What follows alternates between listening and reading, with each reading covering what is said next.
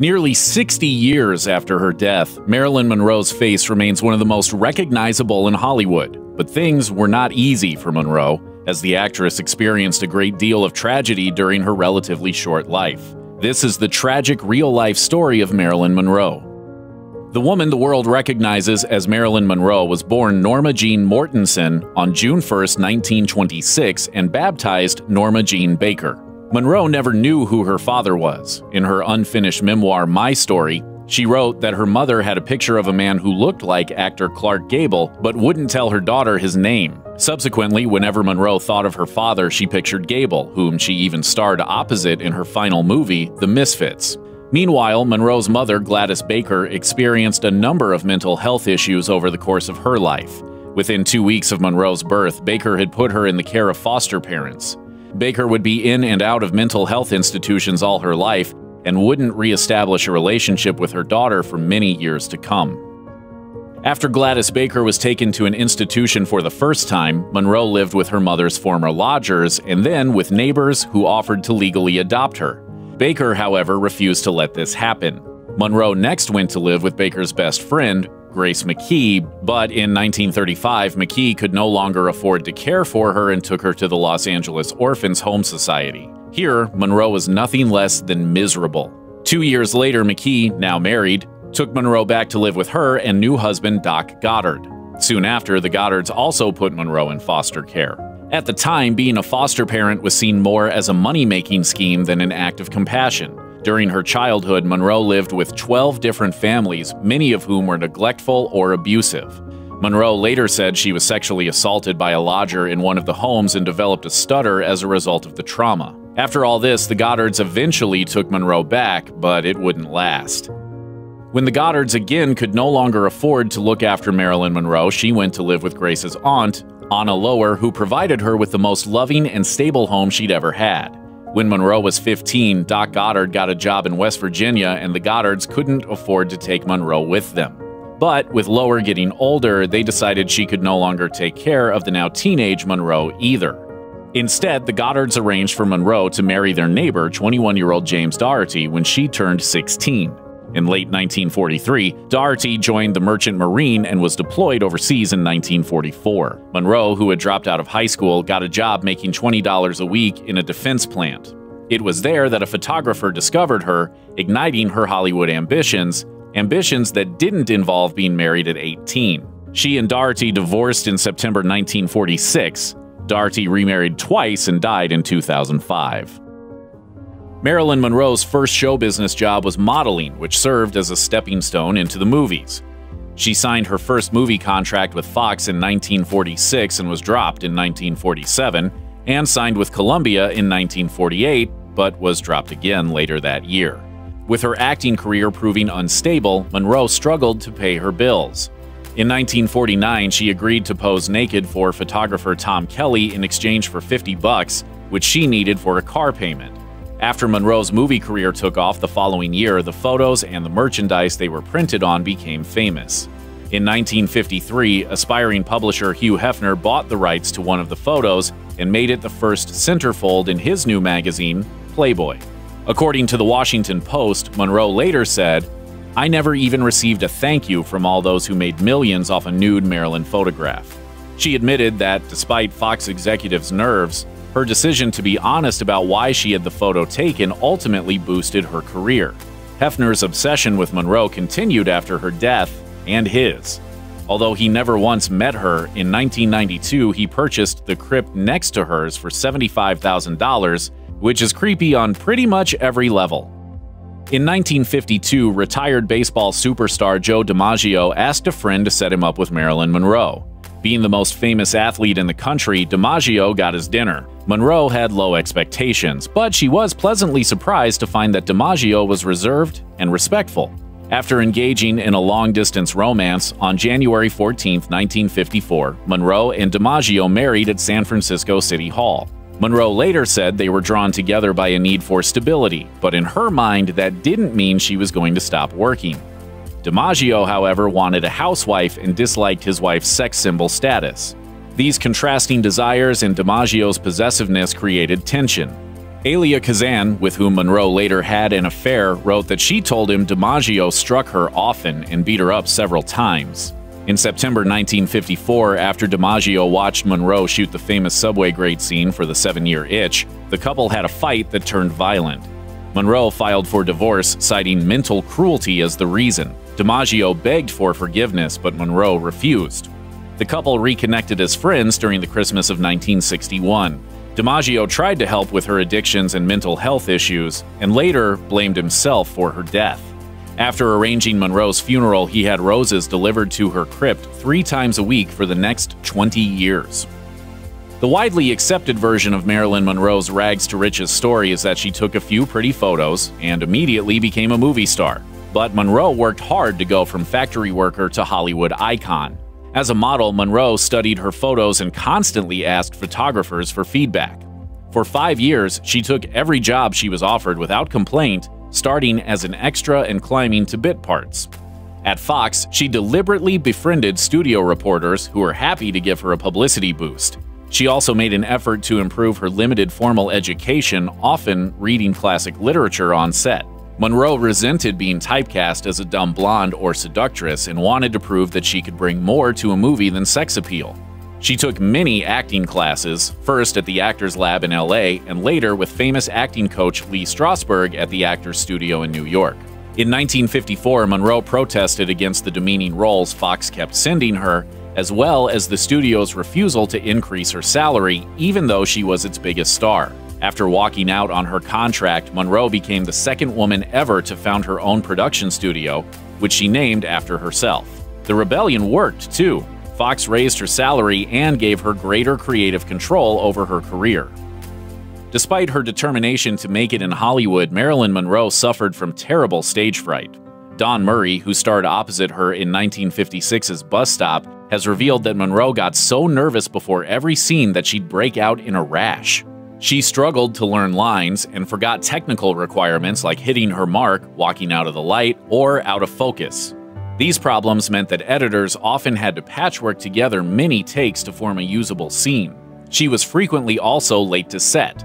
Murray later told the LA Times, "I think it was a lack of confidence. For somebody who the camera loved, she was still terrified." Other collaborators had the same problem. Jack Lemmon, who co-starred alongside Monroe in 1959's Some Like It Hot, recalled that it once took her over 37 takes to finish one simple scene. But he also told an interviewer that he never held this against her, and he knew that she could do scenes in one take because he'd seen her do it. And the next morning we came in, did the whole upper berth thing, that whole first take before he goes down to get the booze, in one. And she had it in the first crack, so you never know. Marilyn Monroe met her third husband, Pulitzer Prize-winning playwright Arthur Miller, on a movie set in 1951. Although each felt an attraction to the other, they didn't act on it until 1955.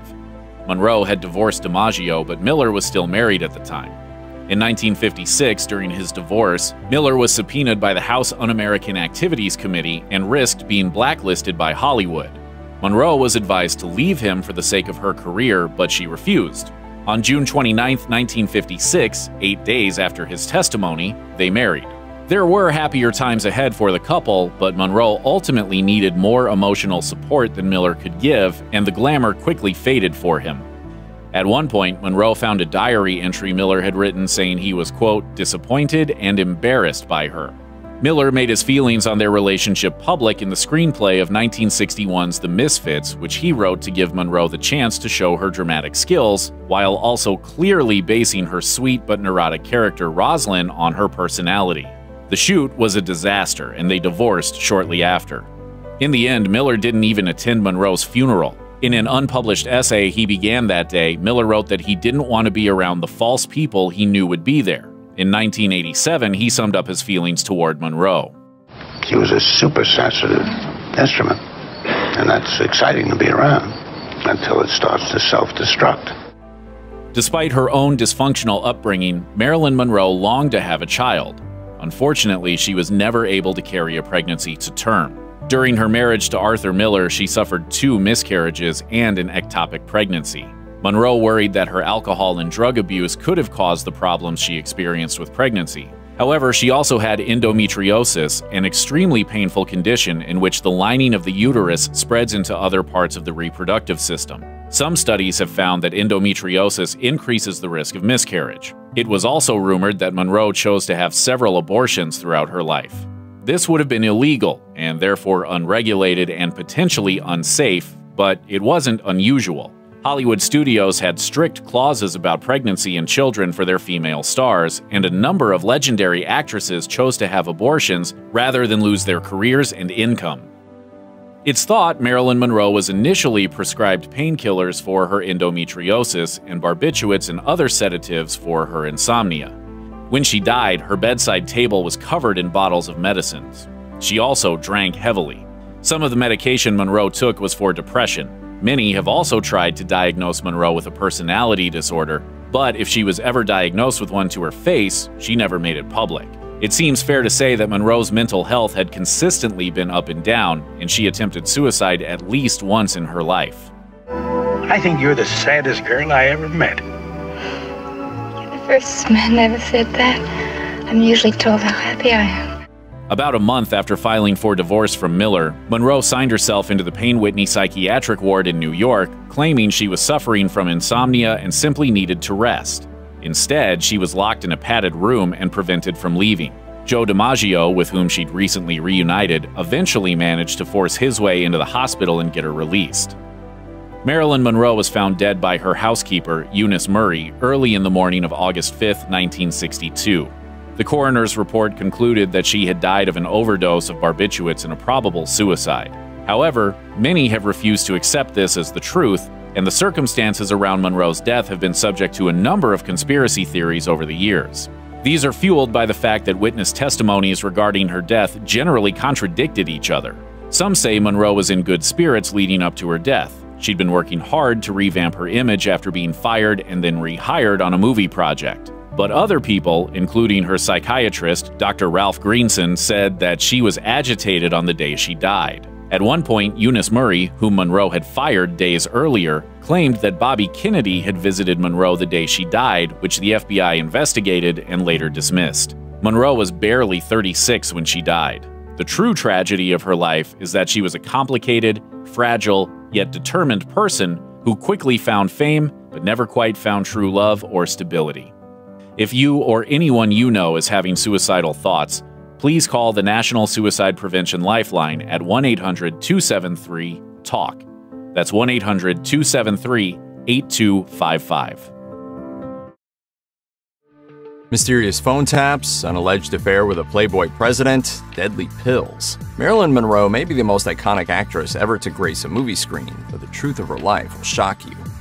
Marilyn Monroe was born Norma Jean Mortensen and christened Norma Jean Baker in California in 1926. At 2 weeks old, her mother Gladys Baker left her with foster parents Ida and Wayne Bolender, who were strict but mostly provided a loving and stable home. Her father was absent, but Norma was close to her foster brothers and sisters, and her mother would come to visit whenever she could, sometimes having the young Norma over to stay for a few days at a time in her apartment in Hollywood. However, the relationship fractured when Gladys tried to kidnap Norma in a duffel bag, as well as when her later attempt to adopt the child was rejected. Attempts by Ida to reunite mother and daughter later on were initially successful, but before long, Gladys's mental instability led to her being diagnosed as a paranoid schizophrenic and sent to a mental institution. Norma was 8 years old. From this point, she only saw her mother occasionally, being sent to live with family friend Grace Goddard, Gladys' sister-in-law, Goddard's friend Edith Anna Lower, and in the Los Angeles Orphans Home. When Goddard and her husband moved to West Virginia, Norma was faced with the possibility of going back into state care.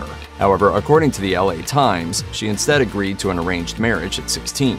Her husband, James Doherty, was 5 years older and had started dating her when she was only 15. By the outbreak of World War II, young Norma Doherty was spending her days as a solitary housewife, while her husband served abroad as a merchant seaman. He initially taught sea safety in Catalina Island, just off the coast of Los Angeles, where the couple had an apartment. However, in his absence, Norma decided to take a job in industry for the war effort. She worked in an assembly line for the company Radio Plane. inspecting and spraying parachutes attached to remote-controlled aircraft in a factory in Burbank, California. Her role involved working 10 hours a day for $20 per week, and Norma was warned by her mother-in-law that it would cause major damage to her hair and her health.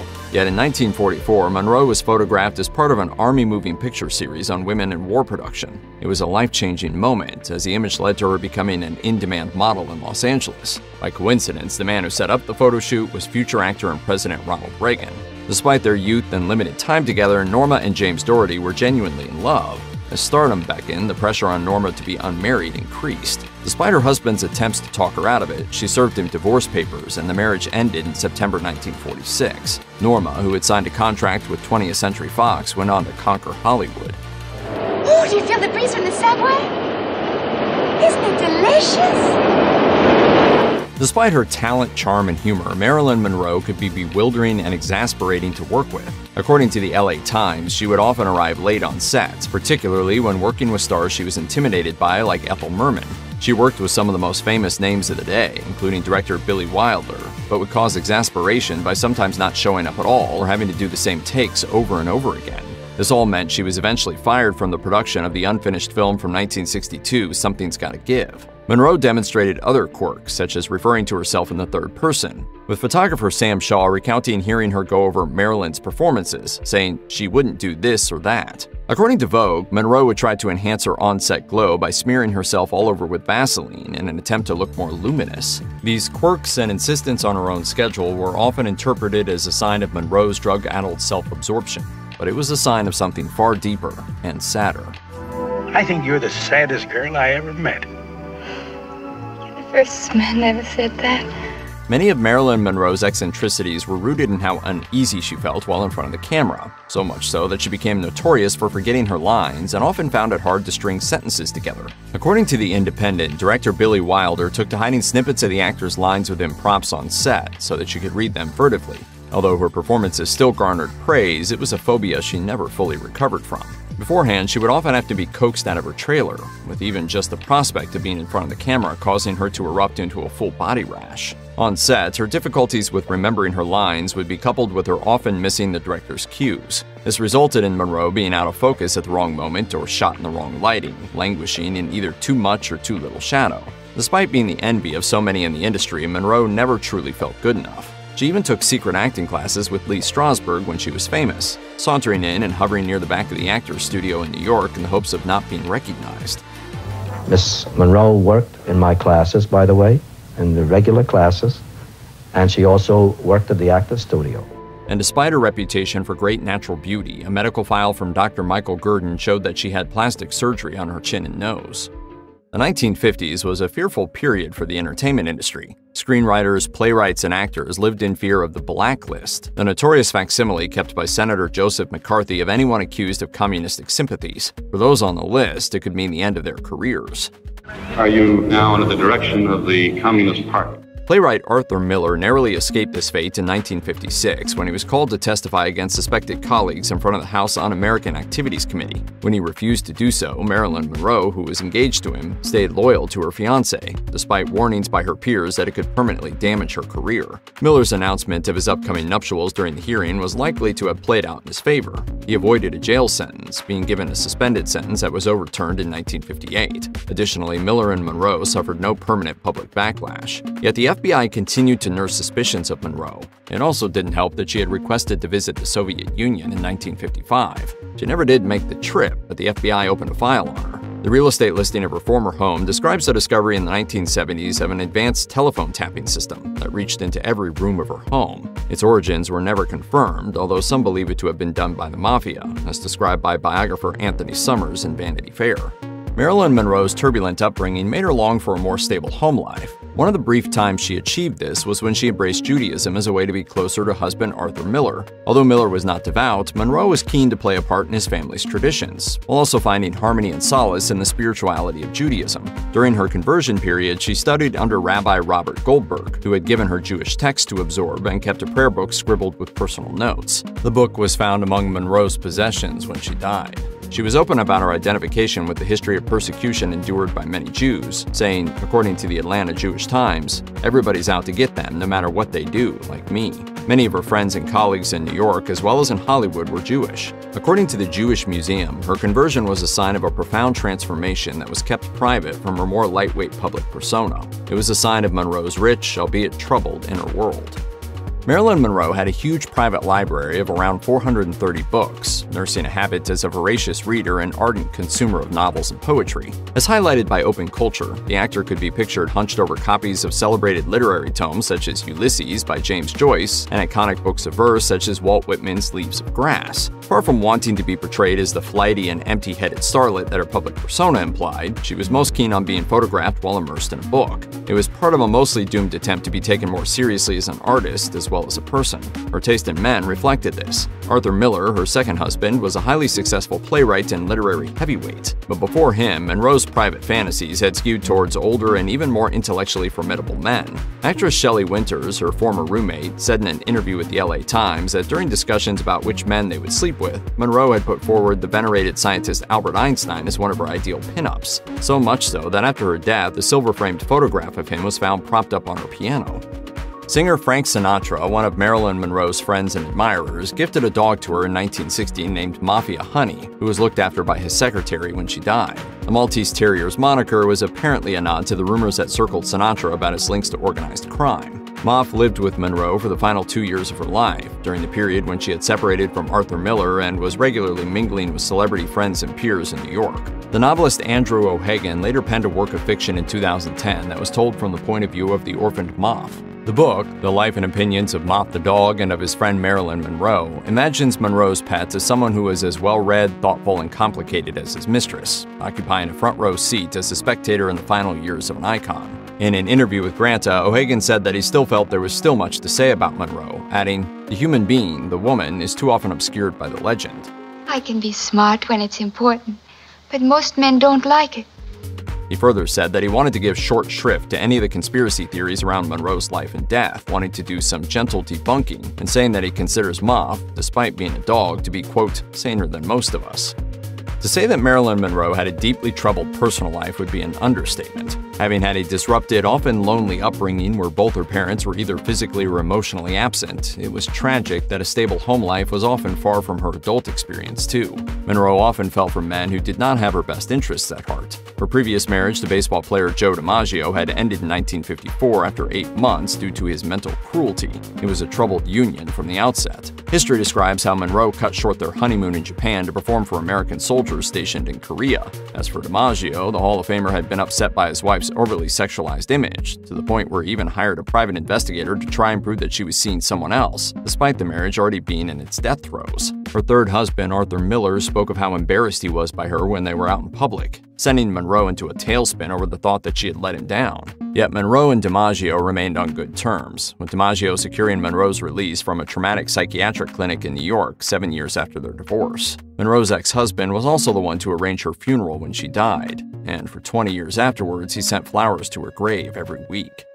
Even in death, Marilyn Monroe can't seem to escape the public gaze. Decades on from her tragic demise, she remains legendary to the point that ardent fans, former lovers, and old associates have tried to buy the crypts above or near Monroe to be close to her for all of eternity. As the LA Times highlights, Joe DiMaggio had owned the crypt directly above the one earmarked for her in Westwood Cemetery in Los Angeles, but sold it after the couple's 8-month union came to an end. An acquaintance of DiMaggio, businessman Richard Poncher, took things to a ghoulish level when he bought the plot off him in 1954. Poncher's wife felt it unlikely that it was due to his being an ardent fan of Monroe, given that the actor's death was 8 years away.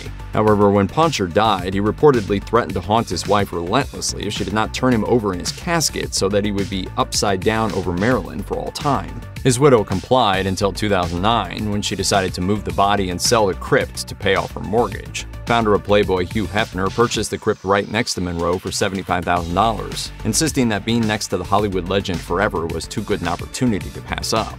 You know I'm a sucker for blondes, and she is the ultimate blonde. The grave is notable as a pilgrimage point, with fans continuing to leave flowers and lipstick marks in tribute to Monroe. An overlooked aspect of Marilyn Monroe's career is that she was one of the first people to speak out against Hollywood's culture of rampant sexual harassment. As early as 1953, Monroe condemned a culture that allowed men to take advantage of her during the years when she was breaking into the film industry. In an article she penned for Motion Picture and Television magazine, she lashed out against the wolves who cornered her relentlessly, showering her with gifts or promising to further her career in return for sexual favors. Although she refused to take their money, she later said in her autobiography, My Story, I would be riding in their limousines and sitting beside them in swanky places. There was always a chance a job and not another wolf might spot you. Furthermore, as much as she had tried to avoid the predatory world of the casting couch, she found herself in situations where men lied about their film connections to secure a meeting with her. She described in her book how one man had offered her a fake audition and then started pawing her. In response, Monroe socked him in the eye before managing to escape. She was only much later given the credit for speaking out, with many of her male biographers having skated over her role as a low-key trailblazer. Questions have persisted over how much Marilyn Monroe's relationship with the Kennedy brothers might have been exploited by the mafia, the FBI, and the Kennedy brothers themselves. Author Anthony Summers, who penned the recently updated biography Goddess, highlighted in Vanity Fair that Monroe's sexual relations with John F. Kennedy and his brother Bobby had led to her making a string of unanswered phone calls to them. Marilyn's calls were founded in the deluded belief that her pregnancy, which she didn't carry to term, would mean she would marry Bobby. This was her main fixation during her final hours. Soon, she would be tragically dead at the age of 36. As a form of blackmail, the mafia, who sought greater influence among the Democrats, were involved in bugging Monroe's apartment in an effort to find damning evidence of the Kennedys' illicit sexual visits. Although the recordings proving it never emerged, it fed rumors that Monroe had been silenced to prevent national embarrassment. Misinformation and conflicting reports have abounded. The FBI file on Monroe claimed inaccurately that she had a conversation with JFK about the morality of atomic weaponry, even though the president was in a different part of the country. Novelist Andrew O'Hagan argued in an interview with Granta that Monroe and the Kennedys were hardly ever in the same place at the same time. Despite rumors that she was murdered, experts on Marilyn Monroe's life agreed that she died tragically of a drug overdose in 1962. She had suffered from substance abuse problems for a number of years, particularly her addiction to barbiturates, which she used as sleep aids. Monroe was found dead by her housekeeper at her home in Los Angeles, naked in bed with a phone receiver in her hand and an empty bottle of Nembutal, a sleeping drug, next to her. 12 to 15 medicine bottles were also found. It was widely considered to have been a suicide, although it wasn't known for sure. Monroe had been troubled for some time about her divorce from Arthur Miller, along with the rumors about her affairs with the Kennedy brothers and the fact that her career had been waning due to some of her films performing poorly. They included Let's Make Love from 1960 and 1961's The Misfits. She was fired from the set of Something's Got to Give due to her difficult antics while on set, although she negotiated her way into being rehired later in 1962. Prior to this point, the film studio had been trying to sue her for $500,000 after her lateness and frequent absences on set caused expensive production delays. Ultimately, she could not overcome her addiction issues. Marilyn Monroe died troubled, but not forgotten. If you or anyone you know needs help with addiction issues, help is available. Visit the Substance Abuse and Mental Health Services Administration website or contact SAMHSA's National Helpline at 1-800-662-HELP 4357.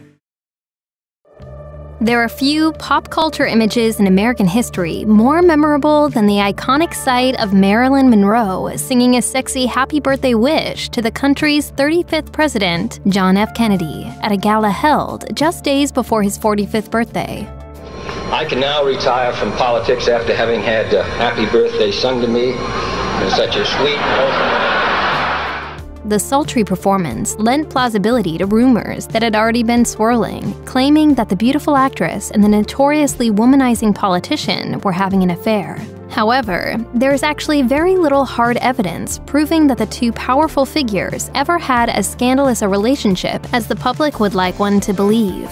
The two only ever met a grand total of 4 times. The first time they were even in the same vicinity as each other was at the April in Paris Ball, which was held at the Waldorf Astoria Hotel in New York City on April 11, 1957. They both attended with their spouses, and there is no indication that they were even introduced at the event. Monroe and JFK's first documented meeting was in 1961 at a dinner party hosted by a mutual friend, the actor Peter Lawford. The actor was acquainted with both of them, as he was married to JFK's sister, Patricia, a woman whom Monroe became friendly with while filming the musical comedy Let's Make Love. It was in his home where the two of them first met, and nothing reportedly romantic happened between the two of them then. Most historians agree Monroe and President Kennedy had only one real opportunity to become intimate. On March 24, 1962, they both attended a party at the home of famous crooner Bing Crosby in Palm Springs, California, after which it is believed they spent the night together. This was confirmed by Ralph Roberts, a close friend and personal masseur of Monroe's, who said she called him that evening asking for back massage tips, only to then put President Kennedy on the phone. Monroe's biographers believe that evening was the night the president extended the invitation for Monroe to attend his 45th birthday gala. Monroe biographer Donald Spoto wrote of their alleged affair, "No serious biographer can maintain the existence of an affair between Monroe and the Kennedys. All we can say for sure is that the actress and the president have met 4 times between October 1961 and August 1962. And it was during one of those meetings that they called to a friendly relation of Marilyn from a bedroom." Shortly after, Marilyn Monroe confided this sexual relation to her close relatives, insisting about the fact that their affair ended there. Roberts confirmed that weekend in Palm Springs was likely the only private time the president and Monroe spent together, explaining, "Marilyn told me that this night in March was the only time of her affair with JFK. A great many people thought after that weekend that there was more to it, but Marilyn gave me the impression that it was not a major event for either of them. It happened once, that weekend, and that was that." More recently, Tony Opedisano, the former road manager and close friend of Frank Sinatra, who was a mutual friend of both the starlet and the president, has claimed to know the real truth behind the nature of their relationship. While promoting his new book, Sinatra and Me, in the wee small hours, Opedisano told People magazine that Monroe, quote, "looked up to JFK, but added, she was enamored of him, she respected him, she admired him. But there was only so far that even she would go. Monroe wasn't about to break up the president's marriage, so she wouldn't let it go that far, even if she felt that deeply." Despite these feelings, she never claimed to be in love with Kennedy, and felt that taking up with the married man and a father, not to mention the President of the United States, and breaking up his marriage would go against her sense of ethics and morals. While Opedisano described the relationship as, quote, "obviously a sexual thing," and said he expects there were feelings on her side, it never became a full-fledged romance. So although it is not out of the question that Monroe and JFK may have had a romantic tryst or two, according to Opedisano, the full-blown, scandalous love affair that people have gossiped about for years likely never really occurred. One of the most famous women in the world was found dead in the early hours of August 5, 1962. Since then, conflicting accounts and conspiracy theories have fought for attention. This is what it was really like the day Marilyn Monroe died. Exactly when Marilyn Monroe died is still unclear. Several key witnesses changed their stories over the years, most notably Monroe's housekeeper, Eunice Murray, who was the first to raise the alarm. Murray said that Monroe went to bed around 7:30 p.m. on Saturday, August 4th, 1962, and that was the last time she saw her alive. She said, "Good night, Mrs. Murray. I think I'll turn in now." 2 other witnesses, actor Peter Lawford, who was the brother-in-law to John and Robert Kennedy, and Joe DiMaggio Jr., Monroe's former stepson, said they spoke to her on the phone around that time, but their accounts of her mood contradict each other. Murray revealed that she knocked on Monroe's door at around midnight, and when there was no answer, she called Monroe's psychiatrist, Dr. Ralph Greenson. Greenson and Murray went outside and saw through the first-floor bedroom window that Monroe was lying motionless, face down on her bed. Murray and Greenson broke into the room through a window. Unable to rouse Monroe, Greenson called her physician, Dr. Hyman Engelberg, who reportedly arrived a little while later. The Los Angeles Times reported that at 4:20 a.m., Engelberg called the police and reported that Monroe was dead. I suspected that she'd been dead at least a few hours. The police arrived approximately 5 to 10 minutes later. This account leaves a significant gap between Murray finding the body and the police being called. Murray later changed her story, saying that she found Monroe at around 3 a.m. after noticing light under her bedroom door and being unable to wake her or get into the room. It wasn't until Monday, August 6th, that major newspapers made Marilyn Monroe's death front-page news. Bernie Taupin and Elton John's famous tribute to Monroe, Candle in the Wind, would later claim all the papers had to say was that Marilyn was found in the nude. In fact, the newspapers were at least as interested in another salacious detail, and that was the drugs at the scene. The New York Times, BBC, LA Times, New York Daily Times, and Variety all reported on the empty bottle of Nembutal, a sleeping medication that was found near Monroe's body. According to the LA Times, it had been prescribed by Dr. Engelberg just a few days before her death and had contained 40 to 50 capsules when filled. The New York Times added that the nightstand held 14 other medication bottles. PBS later reported that Monroe was known to regularly mix barbiturates, opiates, amphetamines, and alcohol. By August 6th, the LA County coroner had told the press that an autopsy had shown that Monroe likely died of a drug overdose, and later described her death as a probable suicide. However, medical examiner Dr. Thomas Noguchi, who performed the autopsy, eventually admitted that samples from Monroe's intestines and stomach were lost before they could be put through toxicology tests. This has fueled conspiracy theories, but a 1982 investigation by the LA District Attorney agreed that Monroe's death was likely caused by an overdose, whether intentional or accidental. No one can know exactly what was going through Marilyn Monroe's head in her final moments, but that hasn't stopped plenty of people piling in with their opinions. One school of thought suggests that Monroe was more depressed than ever just before her death. She was divorced from her third husband, Arthur Miller, and during the marriage she had been through several miscarriages. Career-wise, her last two movies had been disappointments at the box office. On top of that, 1961's The Misfits had been tainted by disagreements with Miller, who had written the script. She'd also recently been fired from the movie Something's Got to Give, co-starring Dean Martin. In contrast, some have argued that despite her concerning drug and alcohol use, Monroe was slowly turning a corner. She'd bought her first home in March 1961 and was adding her personal touches to it, planting an herb garden and ordering furniture and tapestries from Mexico.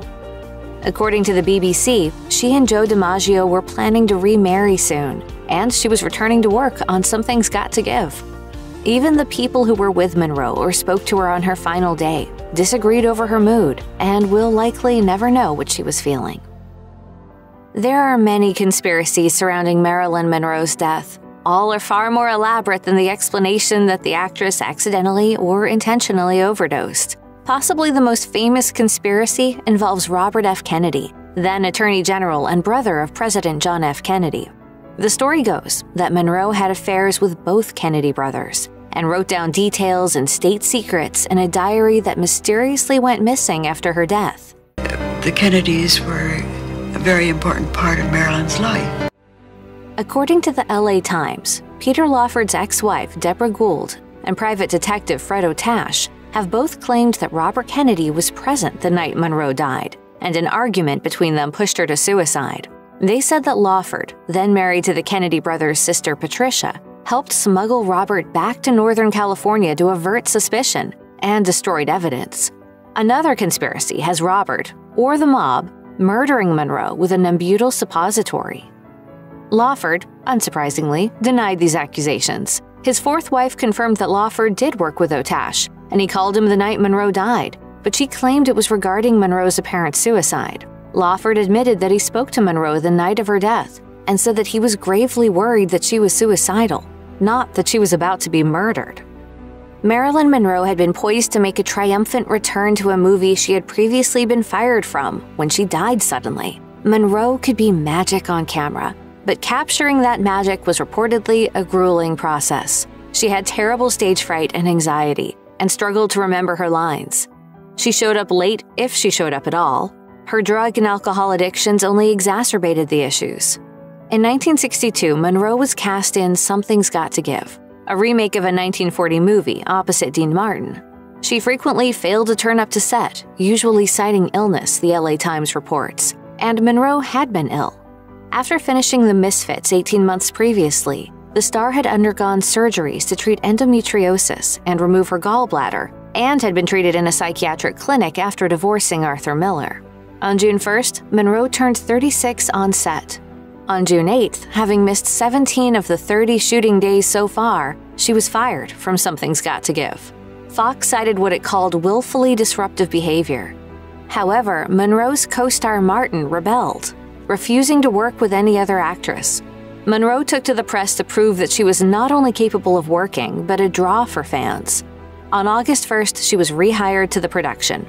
However, when she was found dead on August 5th, the movie was canceled for good.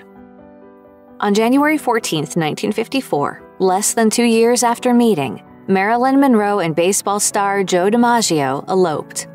However, arguments over her career and inability to conceive saw Monroe file for divorce in October 1954, citing mental cruelty. Despite their short and tumultuous marriage, Monroe and DiMaggio eventually became good friends. When Monroe was admitted against her will to a psychiatric hospital in 1961, she called DiMaggio for help, and he got her out, the New York Times reports. There were also rumors that the couple had planned to remarry before her sudden death. According to the Washington Post, DiMaggio learned of Monroe's death from his sister, who had heard the news on the radio. He immediately flew to LA, collected her body, and took charge of funeral arrangements, with help from Monroe's business manager. DiMaggio spent the night of August 5th sitting with Monroe's body. He even picked out the green sheath dress the icon was buried in. DiMaggio refused to allow many of Monroe's Hollywood connections to attend her funeral, reportedly saying, if it wasn't for them, she'd still be here. Marilyn Monroe met her third husband, Arthur Miller, the year before meeting her second husband, Joe DiMaggio. It was on a movie set in 1951. Miller was married and Monroe was having a fling with one of his friends. 4 years and 1 divorce later, they started an affair. Miller eventually got a quickie divorce in Reno, Nevada, and on June 29, 1956, he and Monroe legally married. The couple had a Jewish ceremony 2 days later, which Monroe had converted for. Sadly, Miller and Monroe's marriage was undermined by his snobbery and her emotional issues. They split while making The Misfits and announced their divorce on November 11, 1960. Miller remarried a year after the separation. On August 6, 1962, the day after Monroe's body was found, the New York Times reported that when Miller was asked if he had a comment on her death, he was typically aloof, saying, "I don't really." Miller was criticized for not attending Monroe's funeral on August 8th. However, in an unpublished essay written that day and made public in 2018, he expressed his anger with the Hollywood elite and executives he felt had destroyed Monroe. In the essay, he expressed a sentiment Joe DiMaggio apparently shared, writing, "Let the public mourners finish the mockery. Most of them there destroyed her." Marilyn Monroe's second and third husbands were famous in their own right, but it was her first husband whose unstarry job meant he was one of the very first people to hear about her death. Monroe married James Dougherty on June 19, 1942, less than 3 weeks after her 16th birthday, when he was 21. Back then, her name was Norma Jean Baker. Monroe had been raised by a series of foster families, and they hoped this marriage to a kind neighbor would give her stability. Dougherty joined the Merchant Marines in 1944 and was soon dispatched to the South Pacific. In the meantime, Monroe started working on her modeling and acting career. She divorced Dougherty in 1946. Dougherty remarried soon after and became a police officer in Los Angeles. He was on patrol when a colleague who had been to Monroe's house called to tell him that she was dead. In comments reflecting those of Monroe's other ex-husbands, he told CNN in 2003, "She was such a pure and innocent soul. The movie industry abused her and used her." On August 6th, the New York Times reported that actress Sophia Loren cried when she heard the news. The newspaper also wrote that Kay Gable, whose late husband Clark Gable had worked with Monroe on 1961's The Misfits, went straight to Mass to pray. According to Vanity Fair, author Truman Capote couldn't believe Monroe was dead, writing, "She was such a good-hearted girl. So pure, really. So much on the side of the angels." One person whose response many people were interested in was the wife of the man Monroe had supposedly had an affair with. That would be First Lady Jackie Kennedy. Jackie remained characteristically demure on the subject, at least in public. But after the assassination of her husband on November 22, 1963, she reportedly told a priest, "I was glad that Marilyn Monroe got out of her misery." The day Marilyn Monroe's death made headlines coincided with the 34th birthday of a commercial artist who had long been fascinated by her. Andy Warhol immediately started working on the first of several artworks he made featuring Monroe's image. Back then, Warhol's day job was drawing pictures for ads. In his spare time, he poured his expertise in branding into creating pop art. To Warhol, Monroe was the perfect example of intoxicating Hollywood celebrity, which saw stars repurposed as brands. He was also intrigued by death. Using a publicity still from Monroe's 1953 movie, Niagara, Warhol printed her face 50 times in a grid. The work showed the contrast between Marilyn the movie star, painted to attract attention, and Marilyn the person, always just out of view from her adoring public. Marilyn Monroe was dead, but her famous face would always be frozen in time, never evolving and never forgotten. If you or anyone you know is struggling with addiction issues, help is available. Visit the Substance Abuse and Mental Health Services Administration website or contact SAMHSA's National Helpline at 1-800-662-HELP. 4357. Marilyn Monroe was a silver screen legend who today remains as iconic as ever, but those who were close to her didn't see her in the same way the public did.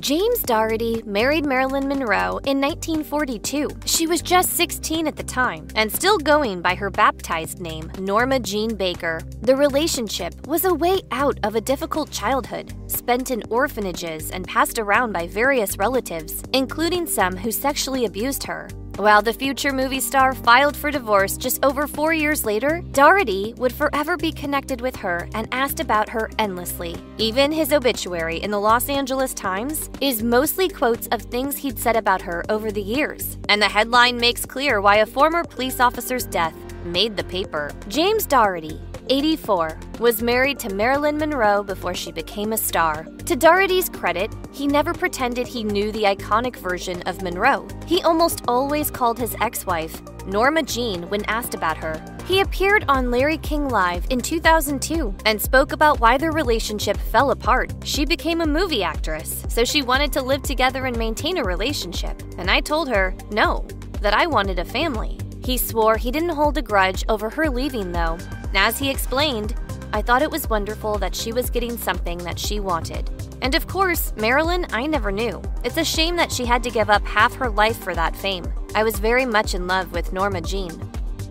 The relationship between film star Marilyn Monroe and her second husband, sports star Joe DiMaggio, is often held up as a beautiful love story. But the reality is much more complicated. According to Joe and Marilyn, Legends in Love, many who knew DiMaggio have said how dangerously jealous he was of any man who was around Monroe. Some have claimed he hit and even stalked her. They would divorce after less than a year of marriage, though they remained good friends afterward. Many of DiMaggio's thoughts on his late ex-wife come from his talks with his podiatrist, Rock Positano, who recounted them at length in his book, Dinner with DiMaggio, Memories of an American Hero. DiMaggio was not shy about the recollections he shared with Positano, even when it came to his relationship with Monroe. When we got together in the bedroom, it was like the gods were fighting. There were thunderclouds and lightning above us. But the baseball player also saw the sad side of his wife's personality. He told Positano, Marilyn was a good kid, but she was a confused kid.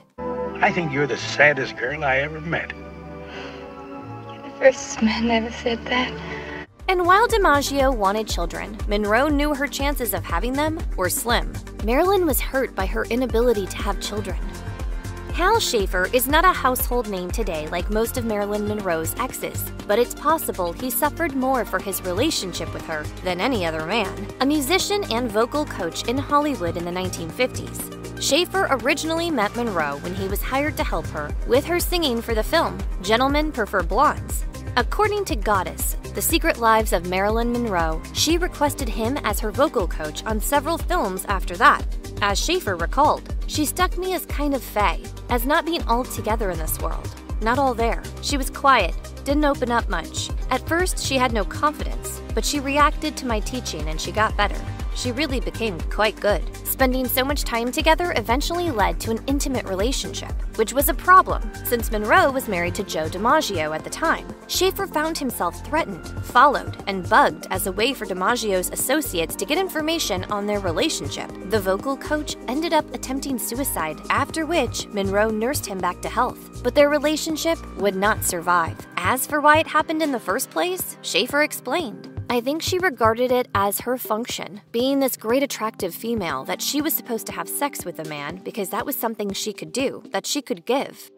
Arthur Miller was already a famous playwright by the time he met Marilyn Monroe. Their marriage was her longest relationship, lasting 4.5 years before they divorced in 1961. She died the following year, and Miller spent a long time working out his demons connected to their time together. In 1964, he wrote his first play based on her, titled After the Fall. As Playbill reports, even at 87, he was still getting inspiration from Monroe. It was then that he wrote a play called Finishing the Picture, in which a Monroe-type woman is an important character who is never actually seen. As a talented writer, it's not surprising that Miller has some of the most beautiful quotes about Monroe. In Time Bends a Life, he wrote, "She was a poet on a street corner, trying to recite to a crowd pulling at her clothes." According to Marilyn Monroe, her films, her life, he fully believed in her talent. As he said when they were married, "I took her as a serious actress even before I met her.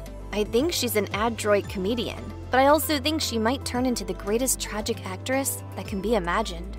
But he also saw the worst of her demons, explaining via Frank and Marilyn the lives, the loves, and the fascinating relationship of Frank Sinatra and Marilyn Monroe. She was a very serious girl who was struggling against abandonment and abuse, against her family's fundamentalist religion. She was in rebellion and expected punishment. Don't worry about me. Elia Kazan was the award-winning director of films including On the Waterfront, East of Eden, and A Streetcar Named Desire. However, his legacy was stained when he threw some of his fellow creatives under the bus in front of the House Un-American Activities Committee when it was trying to root out communists in Hollywood. This action was so controversial that when he received an honorary Oscar in 1999, hundreds protested outside the theater, and many in the audience stayed defiantly seated and didn't clap for him. Someone else who wasn't thrilled with Kazan, but for a totally different reason, was his first wife, Molly Day Thatcher. The two married in 1932, and Kazan had affairs several times, including with Marilyn Monroe. When the selected letters of Elia Kazan was published in 2014, the world learned how he explained the affair to Thatcher. While the letters read as pretty cruel to his wife, he was nicer about Monroe. Kazan explained, "She was talented, funny, vulnerable, helpless in awful pain, with no hope and some worth, and not a liar, not vicious, not catty, and with a history of orphanism that was killing to hear. She was like all Charlie Chaplin's heroines in one." Marilyn Monroe was a truly iconic film star, whose beauty and talent became only more renowned after her tragic and untimely death. Monroe was found dead in her Los Angeles home on the morning of August 5, 1962. She was just 36 years old, and her cause of death was officially listed as a barbiturate overdose, due to a probable suicide. But not everyone bought the official explanation, and while Monroe's tragically young death has been a magnet for gossip and conspiracy theories since the very beginning, a new book asserts that everything we think we might know about Monroe's death is wrong. Over the years, people have speculated that everyone from President John F. Kennedy to the mob was really behind Monroe's supposed suicide. However, Mike Rothmiller, a former detective with the Organized Crime Intelligence Division of the LAPD, has claimed that Monroe's death was really orchestrated by none other than the president's brother, Robert Bobby Kennedy. Rothmiller's book, Bombshell: The Night Bobby Kennedy Killed Marilyn Monroe, asserts that Monroe's death was not really caused by a drug overdose. Instead, the former police officer claimed that Bobby Kennedy spiked Monroe's drink the night before her death, ultimately killing her. Monroe, who is believed to have had affairs with both married Kennedy brothers, was allegedly threatening to come forward and tell the world about her relationship with the famous politicians. Of course, the ambitious Kennedy family couldn't let that happen. According to Rothmiller, on the evening of August 4th, The younger Kennedy appeared at Monroe's home in a fury. The couple soon became engaged in a fiery fight over her diary, which contained potentially damning entries about the Kennedy brothers. Kennedy demanded she hand the diary over, but Monroe refused. The argument went on for a long time, until Kennedy finally handed Monroe an unpleasant-tasting drink, telling her to drink it. After drinking the whole glass, Monroe laid down and never woke up again. After her death, Rothmiller claimed the LAPD recovered Monroe's diary, and the entry seemed to confirm she was planning to talk. Researching through the LAPD's papers, Rothmiller discovered the potentially incriminating entries Monroe wrote in the days leading up to her death. According to Rothmiller, one entry from the week before her death read, "Frank Sinatra, Peter, and others were there. Frank said I can't keep my mouth shut. He told me to get out. I don't know why he's treating me this way. What happened to me? I was drunk. I don't remember. Did I have sex?" In the next entry, which had an angrier tone, Monroe reportedly wrote, "They are not calling back. Bob and John used me. I told Peter they're ignoring me. I'm not going to stand for that. I'm going to tell everyone about us." Her final entry, written the day before her death, apparently read, "Peter said Robert will come tomorrow. I don't know if he will." Until his death, Bobby Kennedy denied even being in Los Angeles the night Monroe died. However, according to Rothmiller's book, Peter Lawford, John F. Kennedy's brother-in-law, confessed to the former detective just before his own death in 1984. Lawford apparently said that he had been in Monroe's home that night and witnessed the whole thing, although he claimed that he believed Kennedy had merely slipped a sedative, not poison, into her drink. A few years later, in 1988, Lawford's fourth wife, Patricia Seaton, revealed that Lawford was called by Monroe on the night she died. She also said that Lawford claimed he recognized her call as a suicide gesture, but ignored it nonetheless. Yeah, he felt guilt about it. He felt a lot of guilt about it. Those incidents seemed to haunt him a lot. Rothmiller also claims that this knowledge came at a price. Mere weeks after hearing Lawford's full story, Rothmiller was apparently attacked by an anonymous motorcycle-riding gunman who shot him in the back and side with a semi-automatic pistol.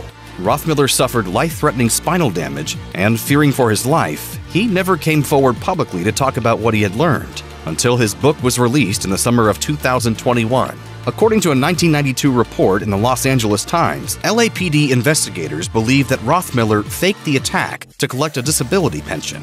But as bold as his claims may be, Rothmiller stands by both Lawford's word and his allegations against Bobby Kennedy. Discussing Lawford's confession, Rothmiller wrote, "It was clear he had been carrying the burden of guilt for many years, and in all likelihood, this guilt had destroyed his career, and sadly, him as a human being. If I presented my evidence in any court of law, I'd get a conviction. If you or anyone you know is having suicidal thoughts, please call or chat online with the National Suicide Prevention Lifeline at 1-800-273-TALK. That's 1-800-273-8255. Or text HOME to the crisis text line 741-741.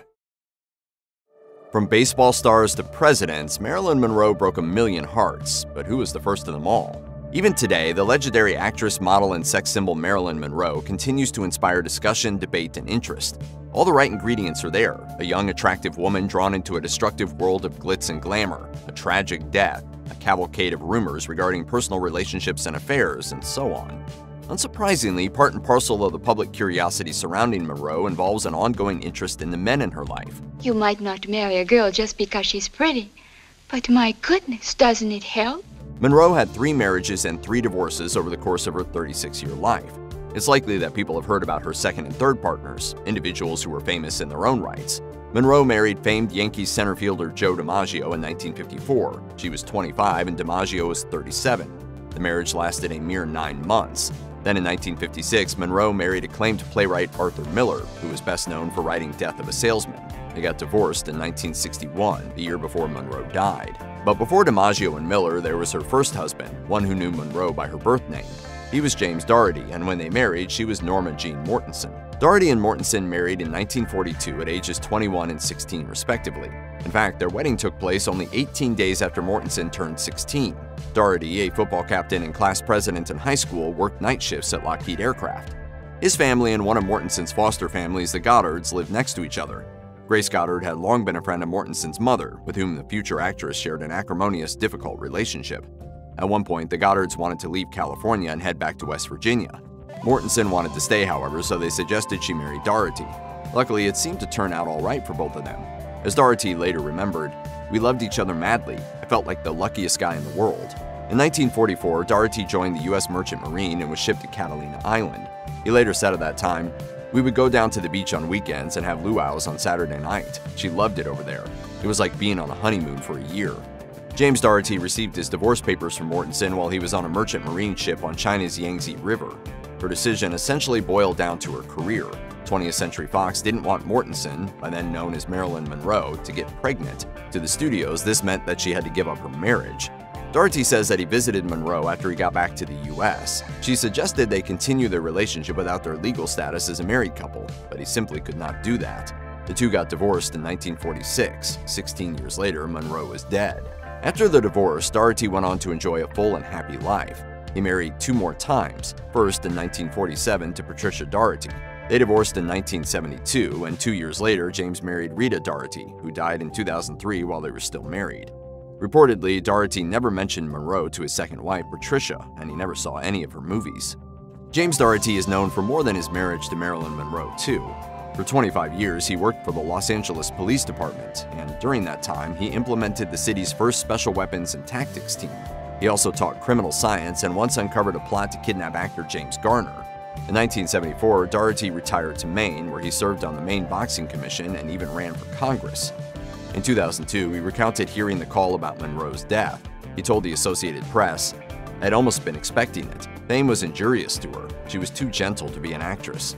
She wasn't tough enough for Hollywood. And once someone starts getting into pills, uppers and downers, the way she was, people can go downhill. They can't sleep, so they take more and more pills." Doherty wrote 2 books about his time with Monroe, 1976's The Secret Happiness of Marilyn Monroe and 2001's To Norma Jean with Love, Jimmy. Speaking to the Portland Press-Herald in 2001, Doherty said, "I've done a lot of things in my life, but that's the thing everyone asked me about, Norma Jean. It's all right with me, it was part of my life." James Doherty died from leukemia in 2005. A $7 sheet cake, getting suddenly fired, and a savior in Dean Martin. Something had to give on the set of Marilyn Monroe's last movie. Something's Gotta Give was set to be a remake of the 1940 comedy My Favorite Wife. The plot is about a woman stranded on a deserted island with a stranger for 5 years. Her husband, played by Dean Martin, assumes she's died, so he remarries. When she's finally rescued, the poor husband now has 2 wives and struggles to keep his life afloat.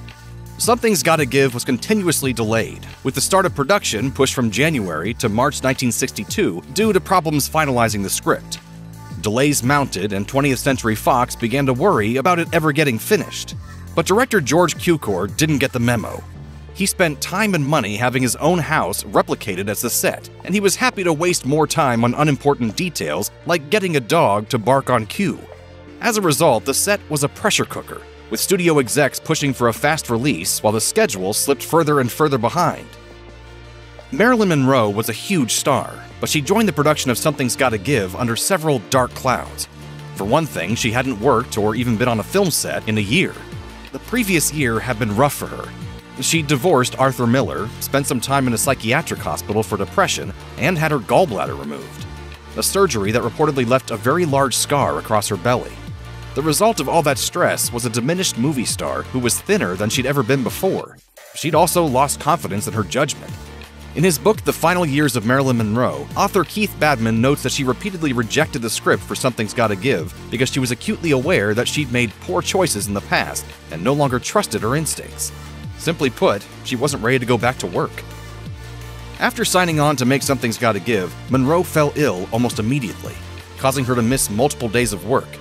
She provided doctor's notes that claimed she was suffering from various ailments, including high fevers, sinusitis, and a viral infection. Worse, when she did appear on set, she often locked herself in her trailer and had to be coaxed out. Her stress was reportedly so bad that a childhood stutter returned, making it difficult for her to recite her lines.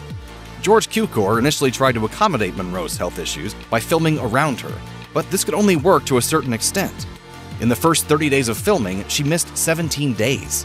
Producer Henry Weinstein frequently found her throwing up before having to perform her scenes, and once even found her unconscious from a barbiturate overdose.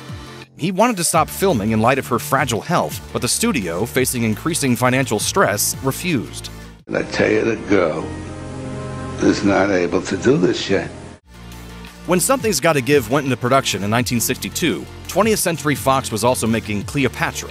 The latter film eventually had a reported budget of about $44 million, a staggering sum in 1962 and equivalent to about $415 million in today's dollars.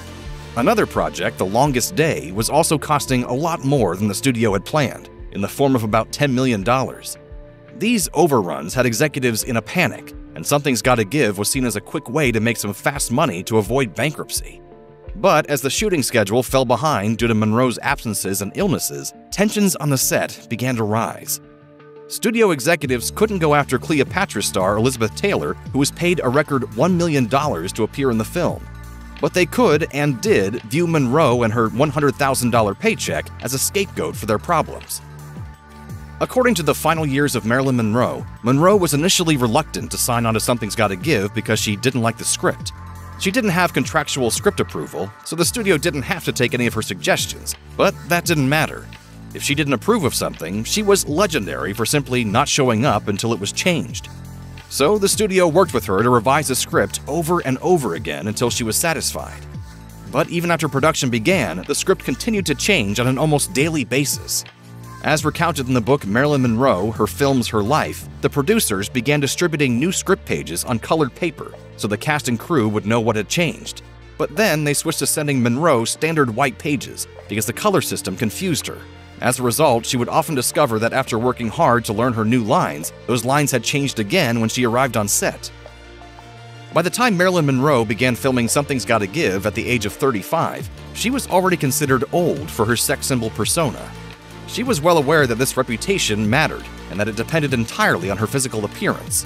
This is why Something's Gotta Give's swimming pool scene has become iconic, despite the film never getting a proper release. Monroe's character Ellen goes skinny dipping in her husband's house to entice him to come down to her. The actress was given a flesh-colored swimsuit, but she decided impulsively to remove it, as she instead actually swam naked and invited photographers to document the moment. This wasn't erratic behavior, rather it was a calculated gambit. Monroe knew that she had competition, most notably Elizabeth Taylor. When she invited photographers to capture the moment, she stipulated that when they published the photos, Taylor couldn't be mentioned in the same issue. Did you always take a moonlight swim on the island with Adam, Eve? You might think that if you're a big star and your birthday rolls around while you're filming a movie, everyone would throw you a big party. But when Marilyn Monroe turned another year older during Something's Gotta Give, it was a little underwhelming. Her stand-in, Evelyn Moriarty, started to plan a surprise party for the actress. As reported in the book Icon: The Lifetimes and Films of Marilyn Monroe, she collected $7 from the cast and crew and purchased a sheet cake, decorated in honor of the famous swimming pool scene.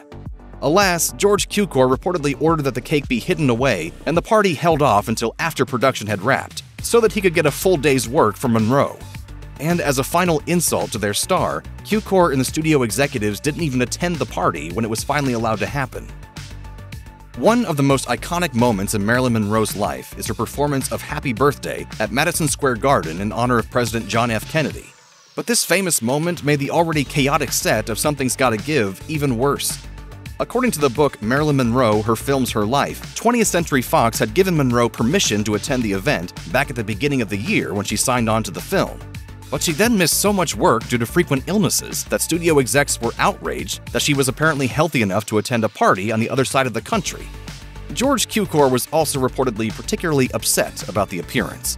When Monroe arrived in New York, she was informed that the studio had issued a breach of contract notice. Everybody, happy birthday! After the Happy Birthday incident, tensions on the set were running high. According to the book Marilyn Monroe, Private and Confidential, the actress continued to call in sick despite the rising tensions, and she also refused to work when Dean Martin had a cold. On June 2nd, just a day after turning 36, she once again refused to show up to work and then called in sick again 2 days later, prompting Martin to storm off the set in frustration. This was reportedly the last straw. After threatening Monroe with a lawsuit on June 7, 1962, the studio announced that she'd been fired due to what it described as spectacular absenteeism.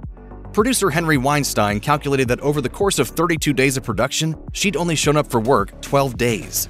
Worse, when she did show up, she wasn't exactly efficient, only getting the equivalent of 4 days' work done in that time. As reported by the book Marilyn Monroe, Private and Confidential, 20th Century Fox eventually sued their star for breach of contract, asking for $500,000 in damages. But that was just the tip of the iceberg. Her co-star Dean Martin refused to work with a different actress, as he stated that part of the reason he'd agreed to be in the film was because of Monroe. His refusal to get back to work prompted his other co-star, Sid Charisse, to sue him in turn for $14,000 in damages, and the studio also sued him for $500,000. As time went on, Fox came to view Martin as the real problem, claiming he'd verbally agreed to consider replacement actresses and then didn't follow through with that agreement. Ultimately, the studio sued Martin for an astounding $3,339,000, more than $30 million in today's money. He casually countersued, demanding $6,885,000. At the same time, the studio increased the damages they were seeking for Monroe to $750,000. In the end, none of these suits went anywhere, and no one won any damages from anyone. I know how upset you get about little things. Little things? On June 7, 1962, Monroe was fired from Something's Gotta Give for her chronic absenteeism. But then, as reported in Marilyn Monroe, her film's Her Life, she was rehired a month and a half later on August 1st. And she wasn't just rehired, she was also granted a long list of bonuses. First and foremost, she got an immediate raise from $100,000 to $250,000. Second, she was also given a $1 million contract for 2 more films, raising her salary to $500,000 per film. And possibly most important for Monroe, George Cukor was replaced by director Jean Negulesco. After being sent away, she was back and now triumphant. Just exactly why the studio made such an abrupt about-face remains the topic of furious speculation. Many believe that Dean Martin's refusal to consider working with any other actress had a lot to do with it. It's also been speculated that she was simply a unique box office attraction who was irreplaceable. Whatever the reasons, on August 1, 1962, Monroe was at a professional high point. She never got to enjoy it, though. Just 3 days later, she was dead. After Marilyn Monroe's death, 20th Century Fox shut down production on Something's Gotta Give and took a reported loss of about $2 million. As reported in the book The Immortal Marilyn, the studio locked away all of the footage from the production and claimed for years that Monroe's appearance and performance were too bad to be seen. For decades, this was the accepted story. A troubled production ruined by a star whose mental and physical state prevented her from delivering a decent performance. But then, in 2001, the studio finally released an edited version of the usable footage from the shoot, and the results were eye-opening. Monroe fit the part of a classic Hollywood beauty in her scenes, and a review of the 9 hours or so of raw footage shows her to be professional and patient. And her performance doesn't betray any signs of the on-set turmoil or her physical ailments. As recounted in Marilyn Monroe, her film's Her Life, 20th Century Fox salvaged what it could from the debacle by recasting the film with James Garner and Doris Day, and changing the title to Move Over, Darling. That film was a decent hit for the studio in 1963, but it's largely forgotten today, unlike the completely unforgettable Marilyn Monroe. Anything else you want to ask? If you or anyone you know is struggling with addiction issues, help is available. Visit the Substance Abuse and Mental Health Services Administration website or contact SAMHSA's National Helpline at 1-800-662-HELP. That's 1-800-662-4357. Knife-wielding breakdowns, abusive relationships at 16, and kidnappings with a duffel bag, Marilyn Monroe's mother, Gladys Pearl Baker, had her fair share of tragedy. While we don't know much about Gladys Pearl Baker's childhood, we do know that she was born on May 27, 1902, and suffered from near poverty and undiagnosed schizophrenia. At age 16, she was married to 24-year-old John Newton Baker, who turned out to be abusive. Considering all this, it's not hard to understand why she chose to give away her daughter, Norma Jean, to foster care, only 2 weeks after she was born in 1926. Baker and her husband had 2 other children, Jackie and Bernice, before they got divorced in 1923. She received custody of the kids, but he kidnapped them and fled to Kentucky. It's unclear if Gladys then stayed behind in California or moved there. At one point, she briefly remarried to Martin Edward Mortensen, from whom Marilyn Monroe gets her legal last name. But Gladys claimed that Monroe's father was actually a co-worker at Consolidated Studios named Charles Stanley Gifford. Gladys and Mortensen separated after less than a year, and Norma Jean's paternity remained unclear her entire life. Her early years were spent in a stable, very religious home in Hawthorne, California, with her foster parents, Ida and Wayne Bolander. Meanwhile, her mother barely made ends meet as a film cutter at RKO Radio Studios in Hollywood. Gladys Pearl Baker wanted to play an active role in her daughter's life, but visits to the Bolander household and sleepovers at her apartment quickly turned dangerous. On one occasion, she showed up when Norma Jean was 3 and stuffed her in a duffel bag, though Ida Bolander managed to stop her. Over the years, Gladys continued to request the Bolanders return her daughter to her, but they refused, and Gladys tried to get herself together. By the time Norma Jean was 7 in 1933, her mother had gotten a loan for a house and taken in actors George and Maud Atkinson to help cover costs. Alas, this brief upturn in fortune came to an end later that year. Gladys received news that her son Jackie had died, almost the same time she learned that her grandfather had hanged himself and her entire studio was going on strike. Then in 1934, she suffered a nervous breakdown. Reports described her wielding a knife in public and claiming that someone was trying to kill her. She was then institutionalized at a state hospital in Norwalk, California. To learn that she was my mother was quite a shock. It was the woman with the red hair. This is where things get truly horrific for both mother and daughter. Norma Jean's foster care passed to Gladys's friend Grace McKee. Around this time, the future movie star's aspirations started to take off. McKee was a busy lady, though, and she asked the judge to grant Norma Jean half-orphan status, which allowed her to live intermittently with other caregivers. While Norma Jean passed between 10 homes and 1 orphanage from 1935 to 1942, her mother passed between hospitals, and they saw each other only sporadically. In 1942, a 16-year-old Norma Jean married a police officer named James Doherty, but that marriage ended in 1946, the same year that Gladys was released from San Jose's Agnews State Hospital. She said that she was going to move to Oregon to live with her aunt, but instead she married John Stewart Ely, who already had a wife back in Idaho. The mother and daughter were seeing each other a bit at this point, and when Norma Jean tried to warn Gladys about her new husband's other marriage, Gladys reportedly said, "That's how much Norma Jean hates me. She'll do anything to ruin my life because she still believes I ruined hers." Gladys also disapproved of her daughter's career choice. Meanwhile, the studio wanted to bury any information about their new star's mother. As Marilyn Monroe began to star in movies in the late 40s and early 50s, she went along with the story that 20th Century Fox urged her to tell. Her parents had died and she was an orphan, and she had no idea who they were. This led to no less than 5 women falsely claiming to be her mother. Gladys Baker, meanwhile, was going around saying the same thing, but nobody believed her. In 1952, a columnist found Gladys working at a nursing home in Eagle Rock outside of Los Angeles. The story blew open and Monroe confessed the truth. When this revelation hit the news, Gladys suffered another mental breakdown. This time, she was institutionalized in Rock Haven Sanitarium in La Crescenta, California. The following year, Monroe's career exploded thanks to the release of Gentlemen Prefer Blondes. Gladys then wrote letter after letter to her daughter begging to be released from Rock Haven. Monroe reportedly visited the sanitarium before her mother was admitted and found it to be highly disturbing. But instead of establishing direct contact, she sent her mother a monthly allowance. She also left her $5,000 a year in her will from a $100,000 trust. Gladys lived in Rock Haven all the way through her daughter's death in 1962. Please, Mother, what do you think I should do? I think that you should stop coming to see me because you never ask me how I'm doing. The year before Marilyn Monroe's death in 1961, she confessed to having suicidal ideations. The press caught wind, the story aired on TV, and Gladys was found in her room with her left wrist slit. A year after her daughter died, Gladys climbed out of a window at Rock Haven. She then climbed a wire mesh fence and walked 15 miles to a church on Foothill Boulevard.